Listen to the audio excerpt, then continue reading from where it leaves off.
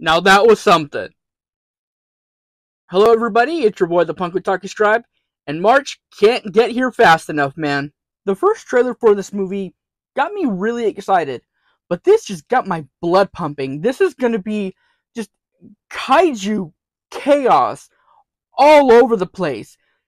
I feel like it showed a little much, like the Scar King whipping buildings around and Kong punching Scar King in the mouth and the tooth lying in the middle of the street, which was awesome, but I kind of wanted to see that in the movie first. But regardless, this was a killer trailer and has me even more excited for this movie.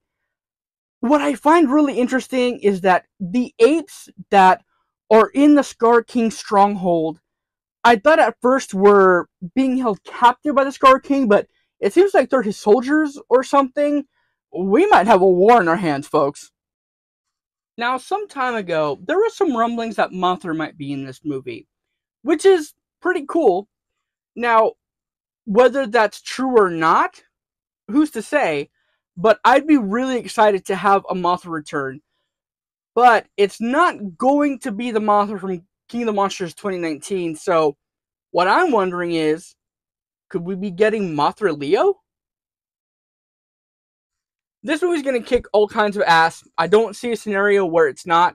Even if it's completely stupid, which it probably is going to be. But even then, it's just going to kick ass. It's going to be a good time. Anyway, those are my thoughts on Godzilla X Kong Trailer 2. What did you think of the trailer?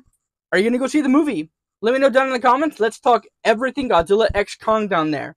And I'll see you in the next one. Take care.